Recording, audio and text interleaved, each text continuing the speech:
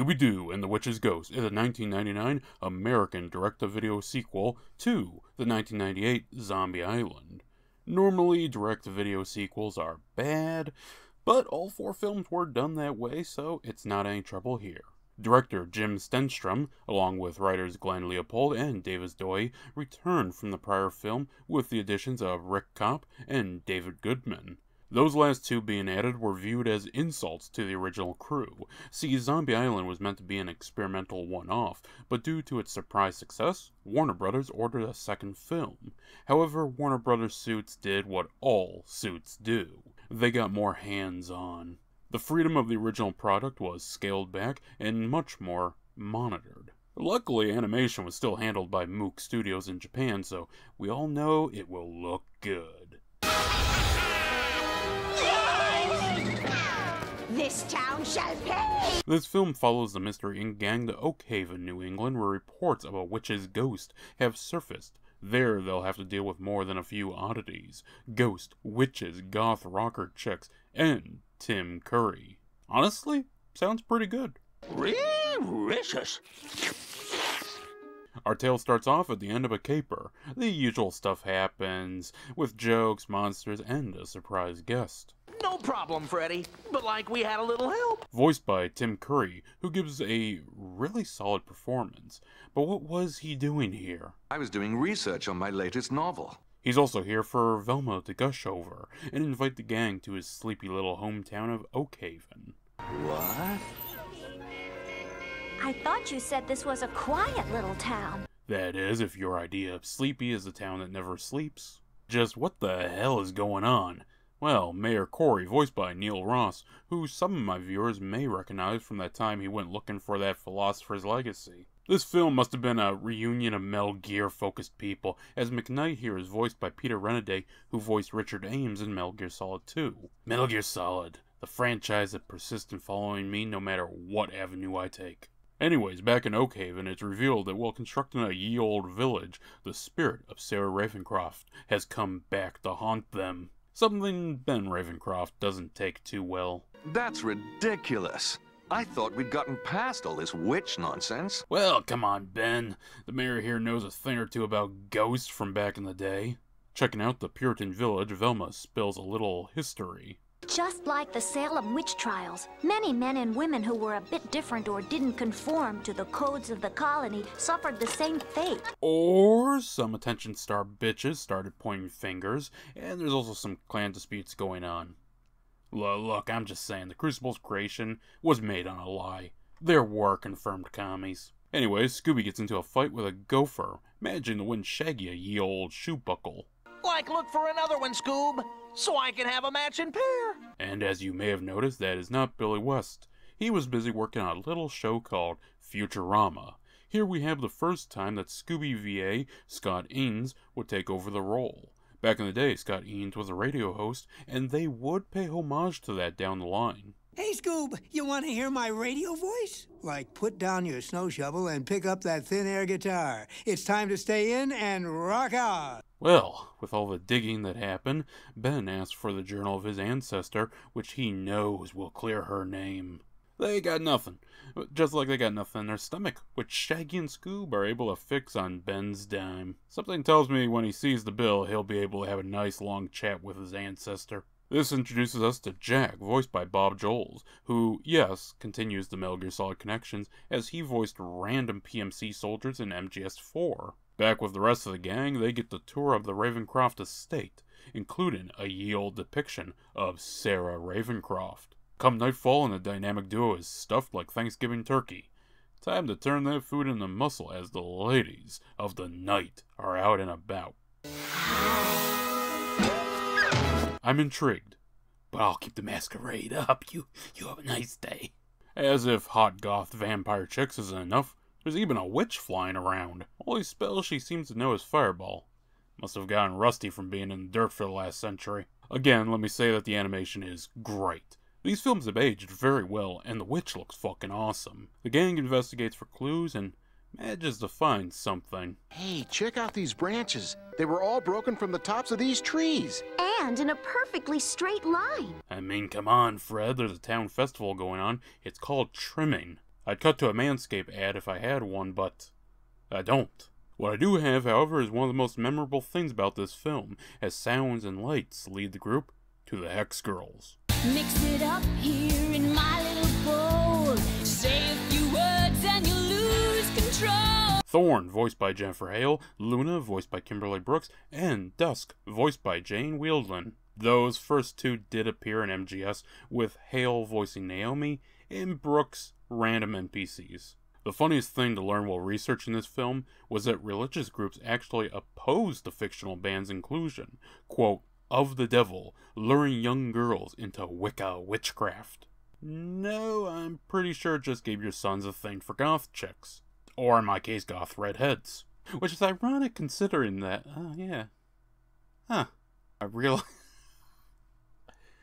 I'm sorry, I'm realizing that there's been a consistent trend. Oh god, I don't know if I'll cut this part out. Cut this part out of the review. Kinda ironic given that the film goes so hard to differentiate between witchcraft and Wicca. Also, yeah, it's not lost on me that I would later listen to Nightwish, and still do. So from here, our gang splits up in the usual fashion. That you always pair off with Daphne, Fred. Jeez, can a guy not have a type? Velma's group is forced to split up again as Shaggy and Scoop tail the mayor, while the former investigate the shack he was in. Meanwhile, Fred and Daphne follow Thorn, who splits off from her bandmates. Are you sure you're not just stuck on Thorn, Freddy? Jeez, can a guy not have a type? Inside the mayor's shack, a still warm cherry picker is found, while Thorn consumes some sort of potion.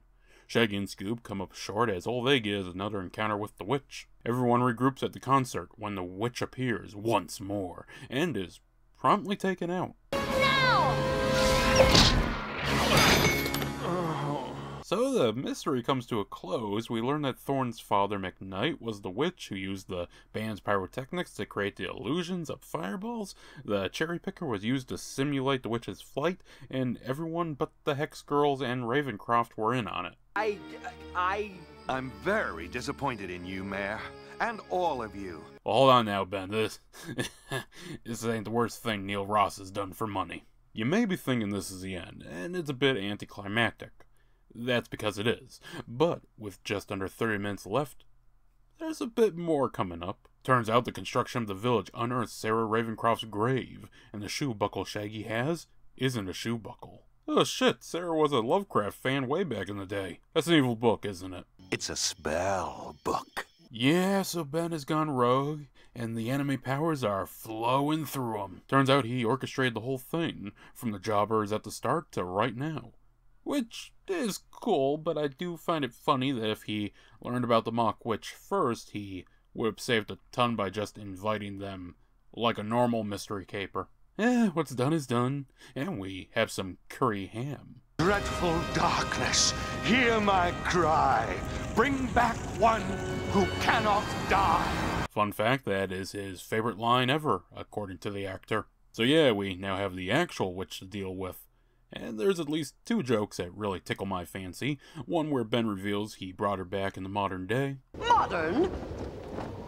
Not much seems to have changed. And the second is just a fun Wizard of Oz gag. What was that? You're not melting! Like it worked in The Wizard of Oz! Oh, and the giant pumpkin that attacks is voiced by Brian Cummings, who, yes, is a Metal Gear VA, and the voice behind Sokolov. Is the Western VA scene that small or something? Well, Sarah Ravencroft VA Trust McNeil isn't any of the Metal Gears, so...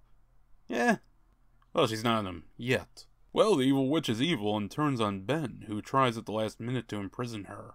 Through the power of Thorn's 10% Wiccan blood, they manage to use a spellbook to return Sarah to her confinement. At least she has some company. Oh, and this Necronomicon is not flame-proof. Also, the outro is a nod to the original idea of the TV show, as originally the gang was meant to be a band. Interesting. So that was Scooby-Doo and the Witch's Ghost.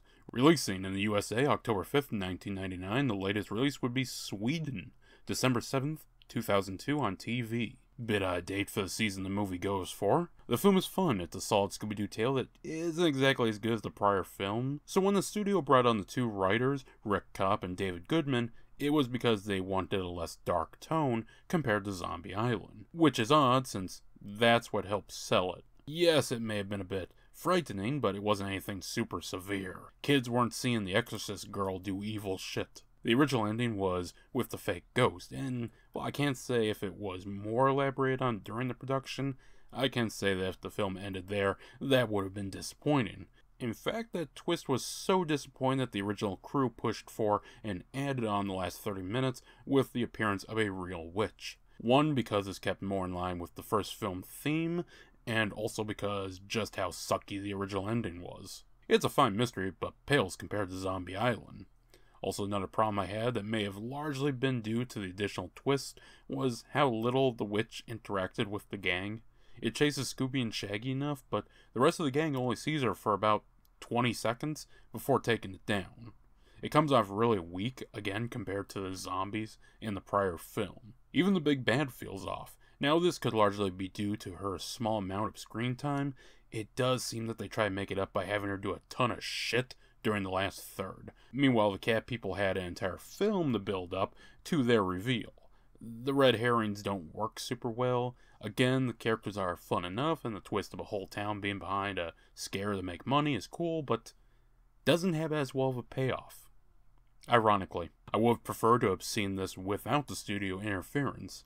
It does seem to return to the tone of Zombie Island come the final third, but overall it's a bit of a watered-down version. Still superior to the Zombie Island sequel, but that probably will never be on this channel, both because of the copyright hell I get to deal with when it comes to these films, and because it's just a dumb film.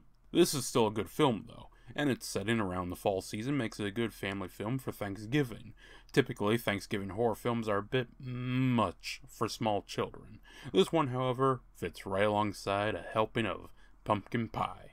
And it also has the lesson of when people show you ye old drawings and pictures and depictions of people, yeah, whatever they tell you about them, it's most likely the opposite, apparently.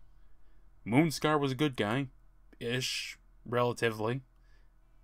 And Sarah, well, she was a bitch. And a witch. Scooby-Dooby-Doo!